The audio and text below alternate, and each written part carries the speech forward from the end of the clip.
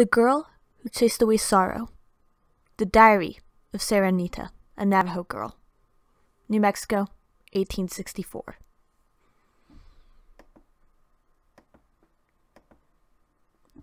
Written by Anne Turner.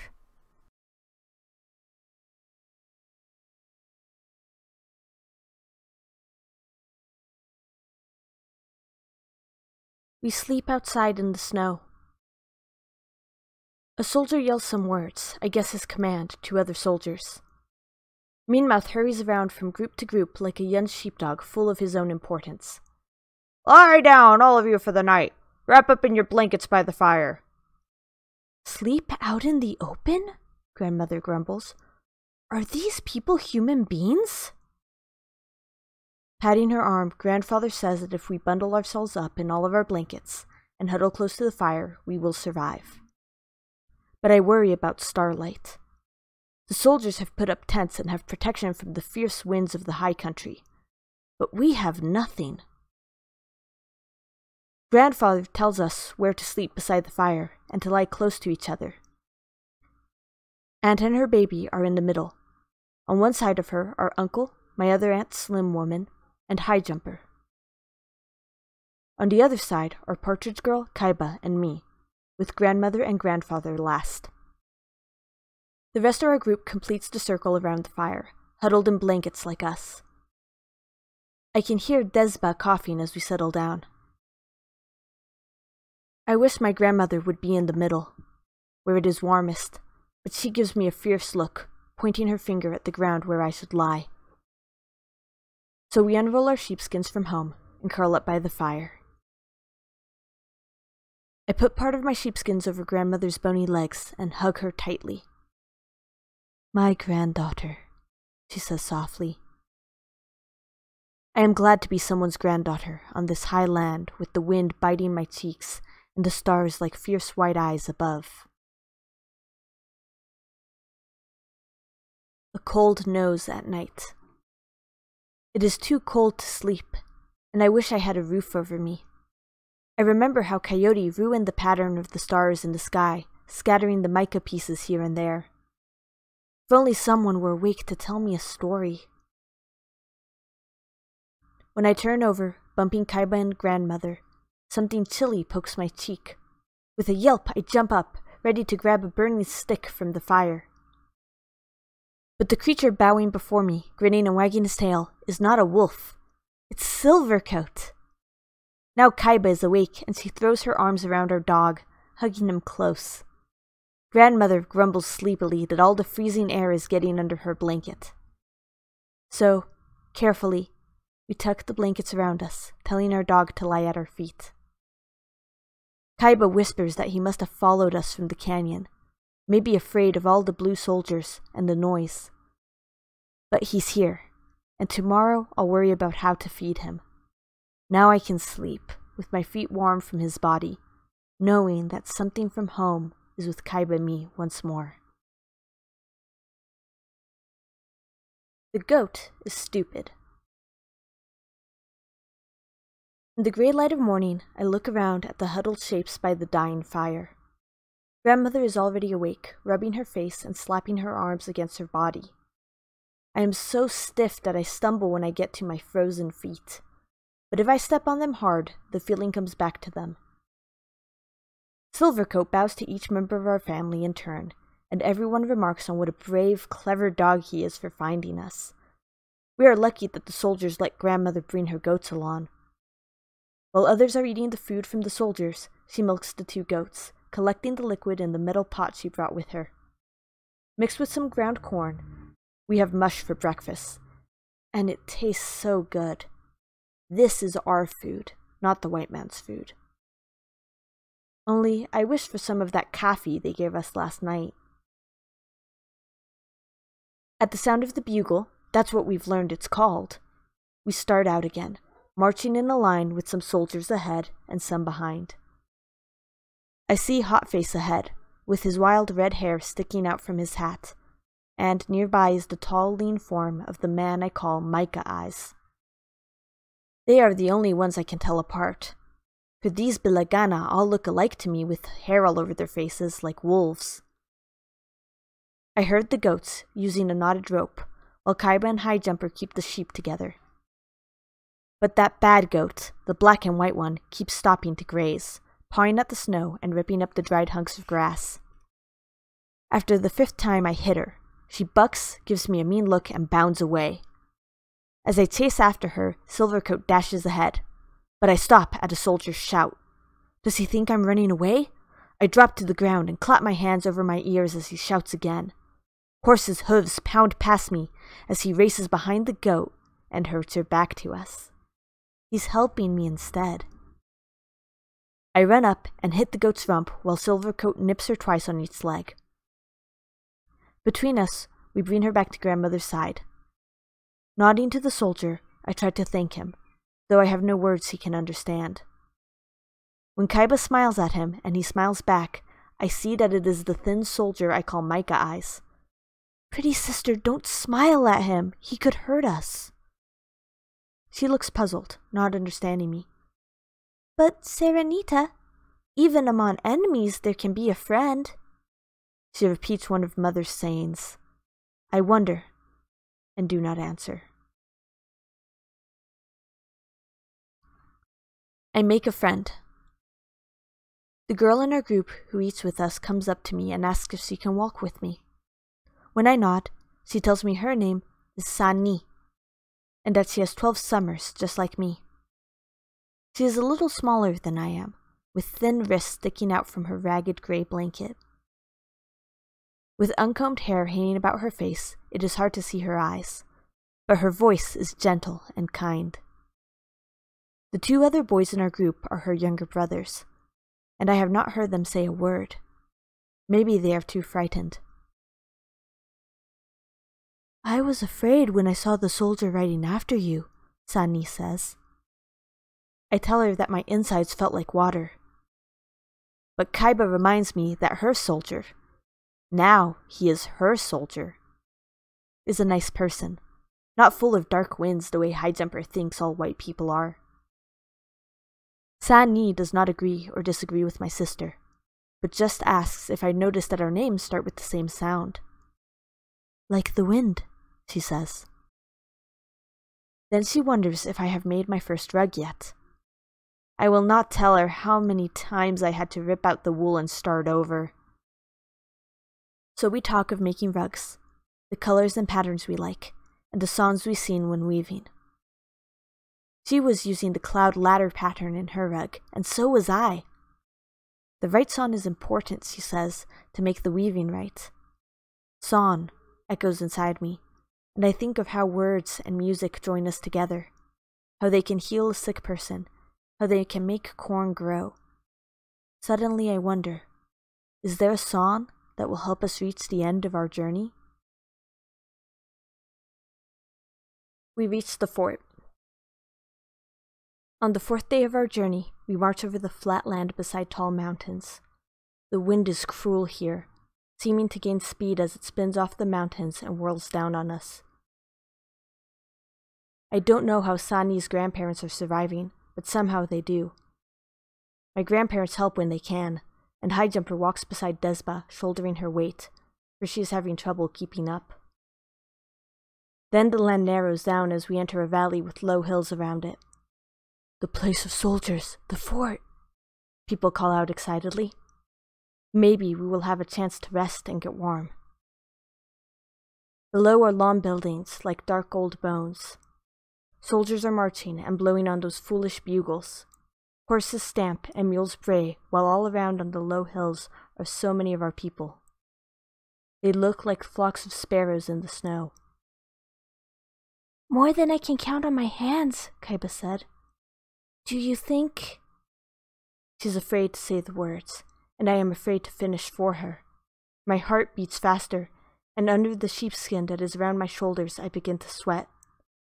What if our family isn't here?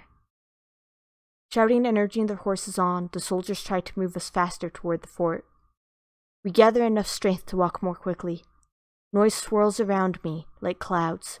Sheep bleating, dogs barking, babies crying. and families calling out greetings to our people who are already here. The soldiers have to ride closer to keep us together. Hotface is shouting strange words at us. Sit down! Sit down! The Nakai tells us to sit on the hills so we can be counted. No one can understand why they would want to do this, and I can hardly wait until they are done. Finally they are, and I ask grandmother if I can go looking for my mother and father. Of course, my child, go look. May you find them. She has already sent High Jumper and Partridge Girl off to search for wood to make a fire. But I wonder if any wood is left with so many Dene camping here. Holding hands, Sister and I go from group to group. Have you seen Lon Mustache of the Bitter Water people? Kaiba asks softly. And Glemba of the Salt people? We are gripping hands so tightly that our nails are digging into our palms. But people shake their heads, smiling sadly. One man reminds me that many of us have lost relatives. But I don't want to hear his words and walk swiftly on. Again and again we ask, looking into people's faces, waiting to hear the words we yearn to hear. All afternoon we climb up and down the hills, threading through the crowds camped outside the fort. Some have made blanket tents that lean into the wind. One shelter has a fresh cowhide for a roof. Another family managed to dig out a small hole in the slant of a hill. But no one has seen our family. No one has heard of them. One woman tells us that the soldiers took an earlier group of Navajos to another fort. A place far away by a river, she adds. A place called the Bosque Redondo. Maybe your family was in that other group. Kaiba presses her head against my arm, mouthing those strange words. But I am so sad I can hardly comfort her. When I return, grandmother looks up with a small smile, but it dies when she sees my face. Come then, she holds out her arms. Get warm by the fire. High Jumper spreads a blanket for us to sit on. Silvercoat sits on my foot, and everyone gives us small pats and nods. But all I can see is water dropping from my eyes onto the gray and brown blankets, making little pools, and I wonder if my family is even alive.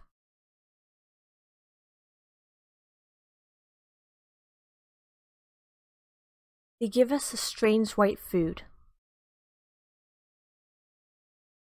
That night, the soldiers bring around our portion of beef, enough for the 16 of us. Sani bites off small bits, feeding Desba, who is slumped, coughing by the fire. Our grandmother has given Desba one of our blankets, but I don't know if it is helping. The soldier gives us some white powder in a metal container and makes some motions with his hands, saying a word that sounds like a horse sneezing. Flour! What is he saying? Aunt wonders. We are having trouble hearing as Starlight cries and wails at Aunt's breast. Maybe the baby can't get enough milk. I don't know what to do with this food, grandmother complains. Should we cook it like our cornmeal or eat it the way it is? Dipping my hand into it, I lick it off my fingers. It makes me cough, it is so dry and dusty. We wonder if it is some kind of earth the white men dug up, or something from a tree. Aunt tells me to add some water from her gourd, and I stir the white dust into a paste. Put it on the fire, grandmother says, and I set it over the coals. Kaiba looks around and tells us that other people are doing the same thing, cooking up the white dust in metal containers or eating it plain from their hands. How do you know when it is cooked? Slim Woman wonders. Maybe we need to add some wood ashes. She tosses in a handful of juniper ash, the way we would when making corn mush. When I peer in, the flour does not look cooked. It is a soupy mush. But food must not be wasted, so we all have some to eat.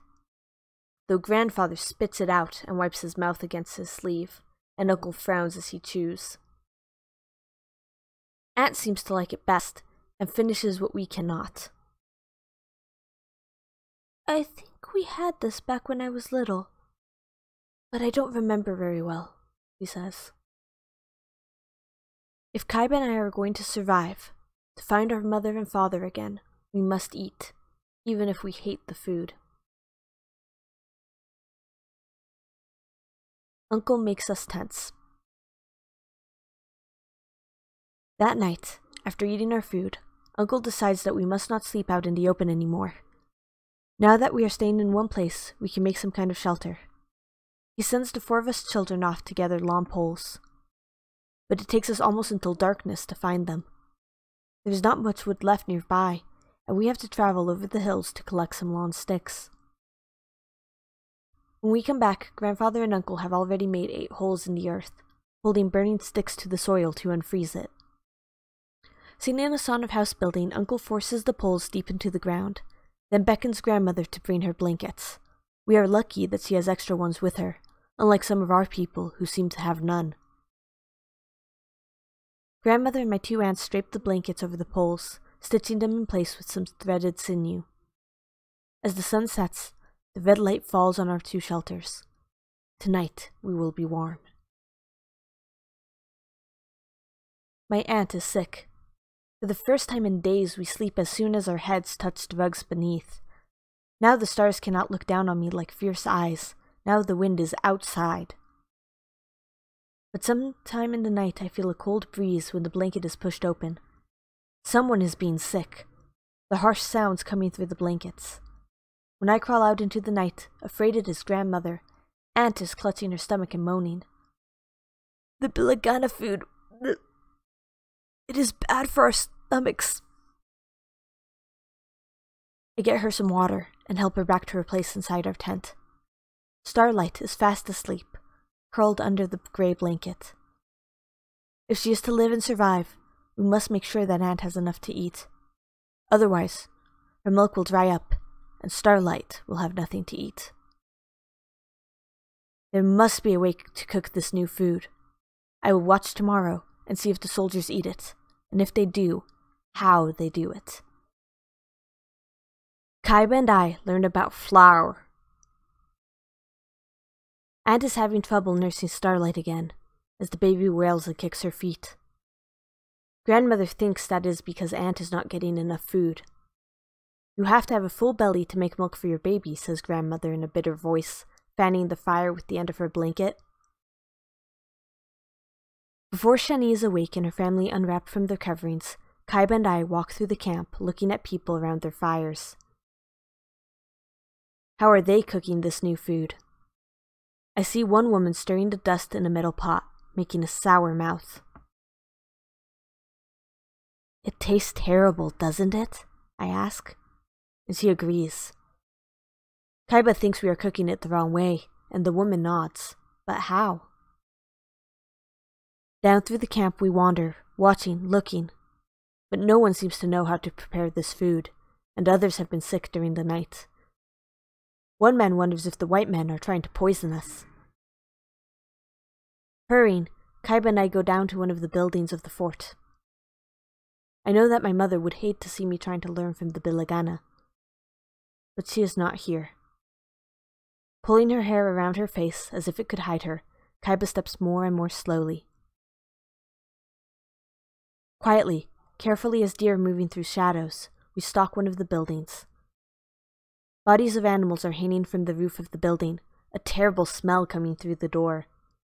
We hurry on to another building, where men in blue were stirring things in big pots on huge metal boxes. Like giants, sister, Kaiba whispers to me. Then I hear one of them laugh as he sees us hiding near the doorway. We try to dart away, but he runs after us and grabs Kaiba's hand. When I look, it seems I am looking up and up and up. He is so tall. Then I see his lean face. He only has hair under his nose, and his grey, glittering eyes. It is Kaiba's soldier. I tug on her other hand, but he will not let her go.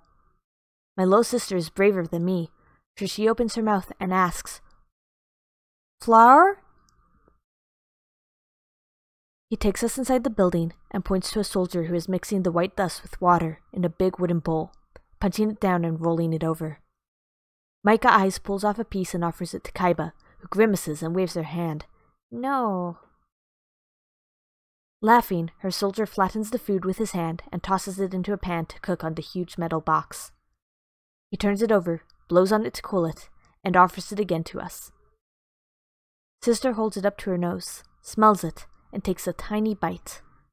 This time Kaiba smiles. "Try it, Sarah Nita. It is good." I hold it to my nose and breathe in. It does not smell like our food, of the forest, the earth, the animals. Like Silvercoat nipping at a snake, I dart at it and take a quick bite. How could Kaiba think this is good?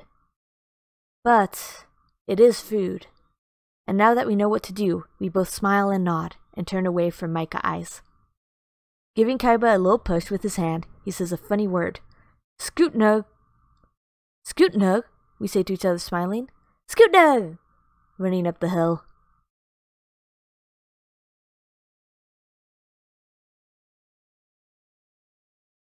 The story of Scoot-noo.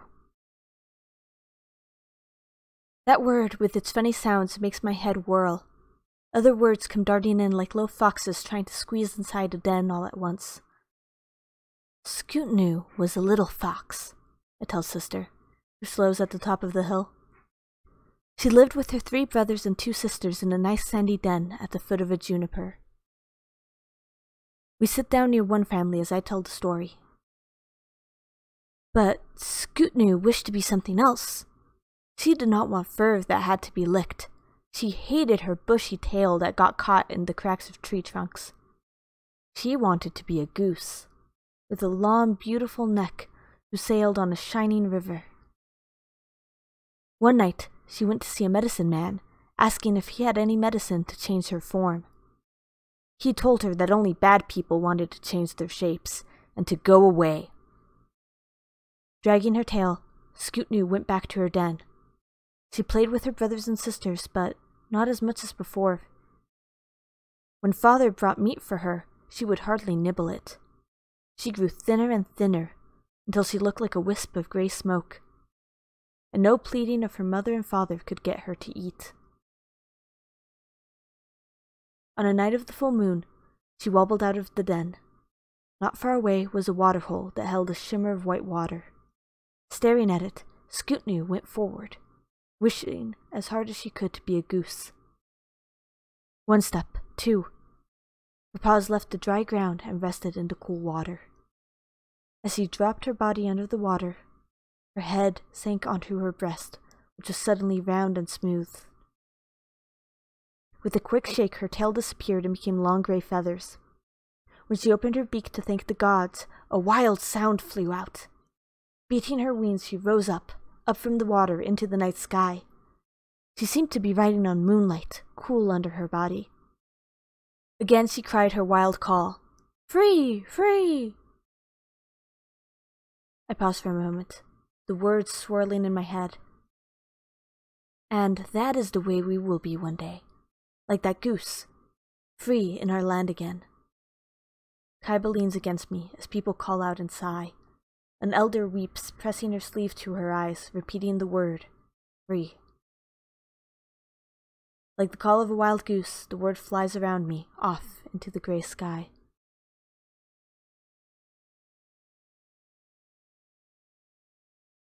Kaiba and I cook flour. When we reach our group, Kaiba tells me that my stories make her strong, that they make her legs move over the ground. They make my bones strong too, and I wonder if this gift of telling stories is part of the inside wind that my uncle told me about. At the end of the day, Kaiba and I plan our big surprise. We are all sitting in a group, the way the soldiers order us to, waiting for our portion of beef. Thesba is sitting straighter now, looking stronger. I think she did not eat the strange white food, so she did not get sick. Sani's father still looks hard and angry, and I have hardly heard him say 2 words. Maybe I should tell him the story about Worried Girl, and how she changed into the girl who chased away sorrow. When the soldier gives grandfather a big, thick hunk of meat, we can hardly wait. Shani's 2 brothers lean forward and touch the beef, licking their fingers. Sharply, grandmother tells them to wait, that grandfather must say a prayer first. After we gulp down our meat, saving some for Silvercoat, Kaiba and I mix a little water with the flour, stirring it in the middle pot. I ask Highjumper to pull 2 flat rocks onto the coals, and Sister and I press some of the dough onto the rocks to cook. We turn it over, waiting until both sides are brown, then break it into pieces and offer it around. Grandmother sighs. This is better. Not as dusty. At first Aunt is afraid to eat, but we tell her it will not make her sick cooked this way, that even the soldiers eat it. You need the food for Starlight, Kaiba says in a grown-up voice.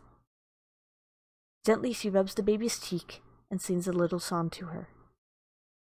Highjumper smiles at me when I hand him his food, and I feel warm inside that I can help his family.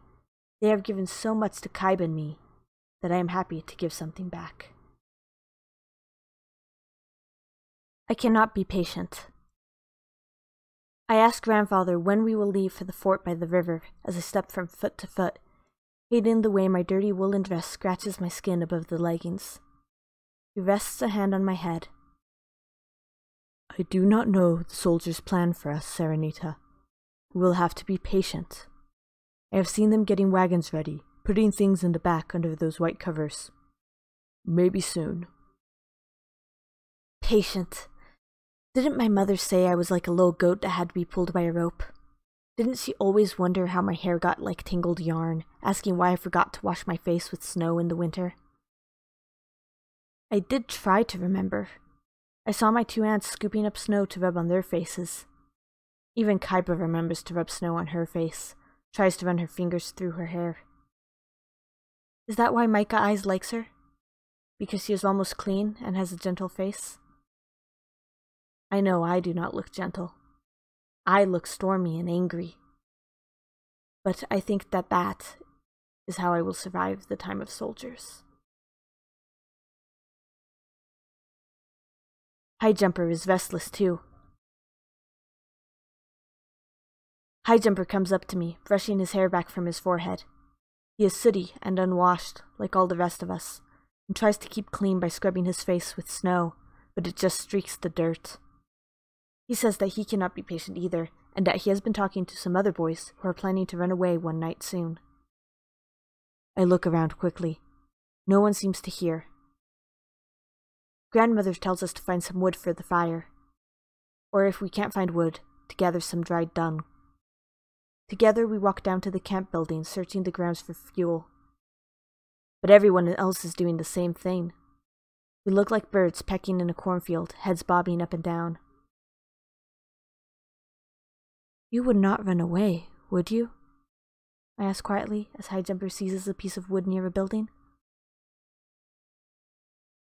I don't know. He tells me he hates living all pushed together with so many of our people, and that he doesn't trust the blue soldiers, even though they are feeding us. There is nothing to do except wait. Yet, he doesn't want to leave his grandfather and grandmother. His foot taps the ground, and I think of a horse about to bolt. How can I persuade him to stay? The thought of him running off through the snow with no food frightens me. But all I can say is, it would be dangerous, Highjumper. What if the soldiers chase after you or shoot you? He does not answer, and we return to camp with 2 pieces of wood and 1 bit of dried dung.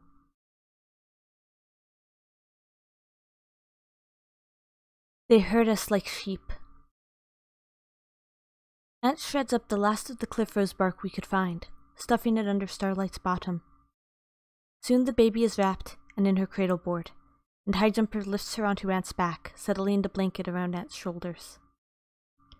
He offers to carry Starlight when Aunt gets tired, and she gives him a gentle smile. That strange yelping sound comes from the bugle, and our people start moving like a river down the low hills along the plain. Behind me, Sani and her mother help support Desba, while her 2 brothers dart in and out of the line.